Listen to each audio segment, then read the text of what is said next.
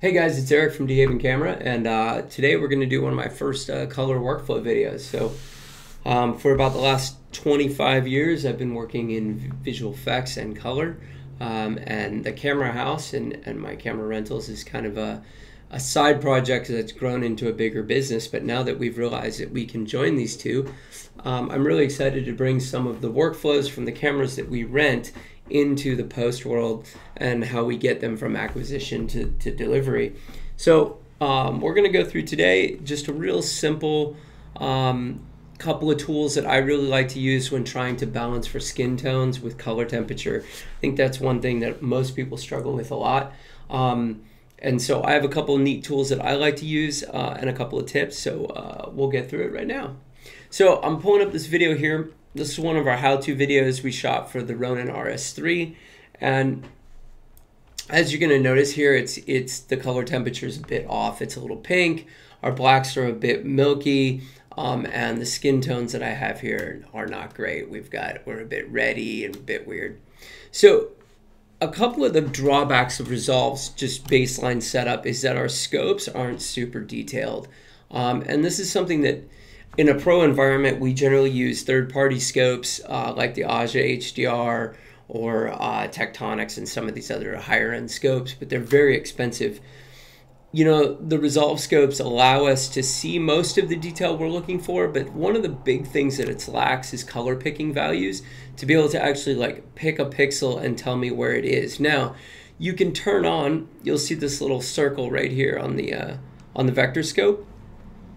And that works for your waveform. You know, you can see the general idea of where that pixel is, and that can be turned on in your scope preferences. The issue is that's not detailed enough. It's not telling me exactly where that value is, and it's only while I'm hovering. So the moment I move the mouse away, the picker leaves. So ideally what I want is I want to have a value that I can select, and then I can make adjustments and see how it's affected. Now on our Vectorscope, the other thing that we run into, a lot of colors we run into, is that the Vectorscope on Resolve is really lacking detail. While it shows us sort of the rough idea, it doesn't really give us this pixel accurate view of where things are in our image. So one of the tools I really like is a Nobe OmniScope. This tool is a very inexpensive plugin for Resolve. You can use it in Premiere, a bunch of other applications, and gives you basically pro-level scopes as a software option. And Tom, who writes this, is just incredibly supportive, really responsive to tech support. And I'll post the links and prices in the notes for the video. So what we're going to do is apply this plugin right here and click Open Display. And you're going to get a menu that's going to pop up that's going to say what application are we using and what are we going to do with it. Now, the neat thing is that this scope can actually take multiple inputs. So we can take an input from our Ultra Studio. We could take an NDI input, which is an output directly from our software, or we can just connect directly to Resolve. So there's a bunch of options depending on the level that you purchase and the license that you get. But for this demo, we're going to choose the Resolve version and move the timeline, and you'll see that I have my scope set up a few different ways. So this scope has so much power. There's many different things we can do. We can add waveforms. We can look at sat versus lume, histograms, false color, as you can see above me. A lot of different options which are really helpful when working sort of at a professional level or trying to get really good detailed color. So one of the things that I like about using this is I feel that I have my waveform monitor over here in Resolve, and that one's quite good, gives me the basics that I need to see. But in Nobe, I get two functions that I really miss in Resolve, which is my false color. There is a plugin for that in Resolve. You can use that on your output, though its color space is set to Blackmagic cameras, so you have to make a color transform into and out of that false color. So it's not super accurate for cameras like this was shot on the Sony FX30. So in this mode here, we can have a preset for our Rec 709 output that gives us a nice little bit of false color. So that's a good I really like to use false color as a fast way to get to my exposure. So I sort of set a ground where I want to be for my skin tones and my middle tones, my highlights, my shadows, and that false color really allows me to get there quickly. The next one is my Vectorscope. Now, Vectorscope is super key when we're working with color temperatures and skin tones, because we need to be able to see where those values fall within this chart. Now this line here, this is what we call the skin tone line. That's generally where most skin tones, no matter what, how dark or how light your skin tone is, you're gonna fall somewhere around this line. So you may be a little reddish, you may be a little more green, a little more red, a little more green. You may have a lighter tone or a more saturated tone, but generally it's gonna be within this line. So it's a good thing to be able to see that on your Vectorscope, and Resolve Scope has that as well, and you can turn it on in the settings. But for me, the most powerful thing is over here in my picture, I can actually pull up a picker and move around, and we can see how that's reflected on the Vectorscope. But the neat thing is I can actually set it and leave it, and now I have a tool here. I have a picker showing up on my Vectorscope that doesn't move. So how that works is really neat. What we can do is we can find an area in our clip where we see a good skin tones.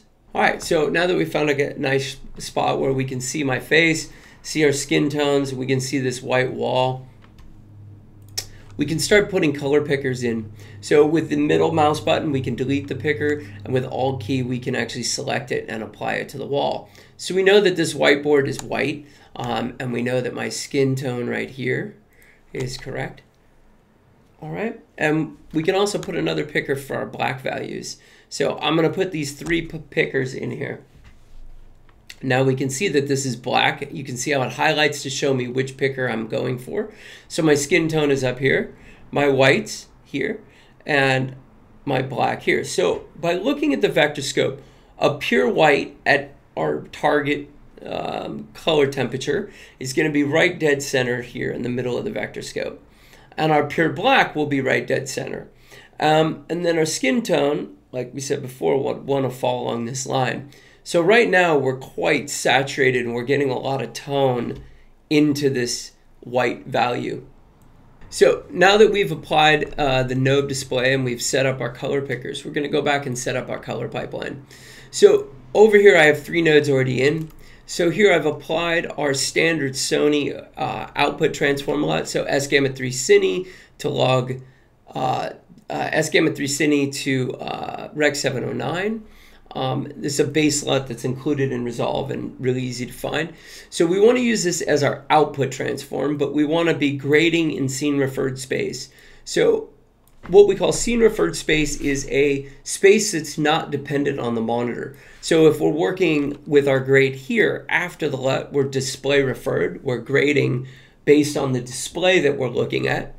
If we're making our grade choices based on the display. If we're doing our grade before the LUT, we're working what's called scene referred or camera referred, which means we're making our grade choices in a space that is defined by the scene, not by the display that we're working on. The benefit of this is that we can make these choices and then change our output transform to go to HDR, SDR, hybrid log gamma, P3 DCI if we're going to theatrical. So for our different outputs, we can choose our output transform and not have to regrade the show. So as you can see here, I'm working scene referred. We're going to work in the camera referred space, which is Sony S-Log3. And I've set up 2 nodes, temp and lift gamma gain, or our brightness contrast controls. So I'm going to go right to our temp control. And I'm going to pull my scope back up here. And you can see that as I start making adjustments to my temperature, you can see how the Vectorscope starts to move around, and our color temperature can be dialed right down to pure white. So as you notice, by just making some small adjustments, I was able to move our color temp right down to white. And in doing so, because this was fairly well exposed with a light that it was quite good quality, we were able to get our skin tones right down to almost the perfect spot in our highlights, right along the skin tone line. Now, looking at this, we can see that our black levels are just a little bit high. So I'm going to go into my log mode, and in my shadow tones, I can start to make some adjustment here just to pull those black shadows back to neutral. So now what we've created is a baseline or neutral shot. So our mid-tone values or my skin tone values are correct based on my Vectorscope here. And my whites are correct with no tone or no application of color to them. They're our baseline natural color. And our black tones are in the same place. All right, so now that we've created like that baseline neutral shot, we can now go ahead and add any sort of look or apply a little warmth to the shot if we need to.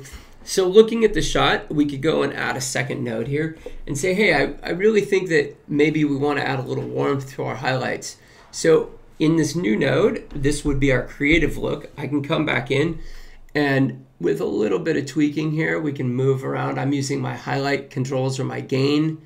We can look around and see if there's a little bit of warmth that looks quite nice. So I like right there.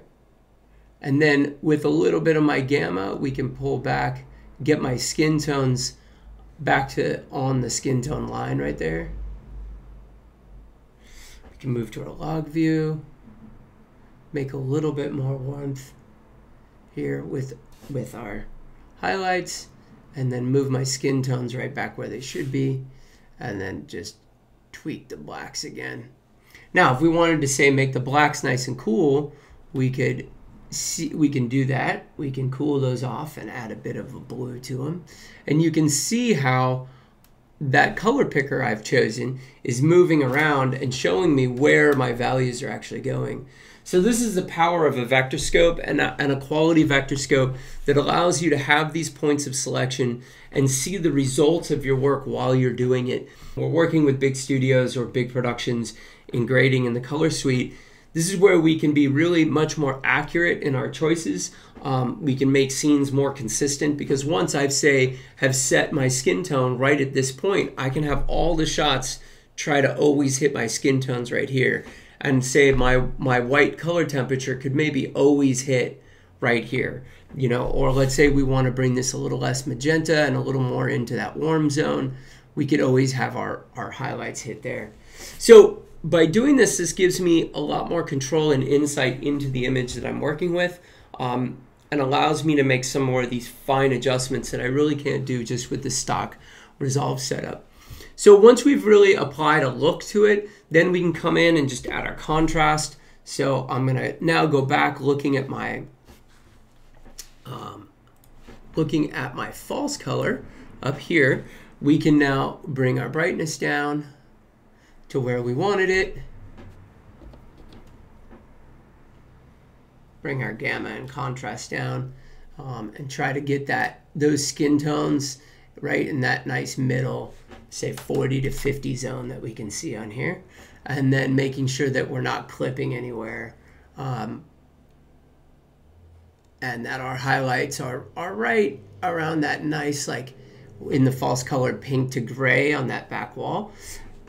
And that basically gives us a decently balanced shot, since we're going from more natural, we're not adding a heavy look to it, and we've been able to, you know, both view our exposure as well as our color temperature, skin tones, all with this you know, very detailed scope, and without spending, you know, $20,000 or $30,000 on a high-end scope.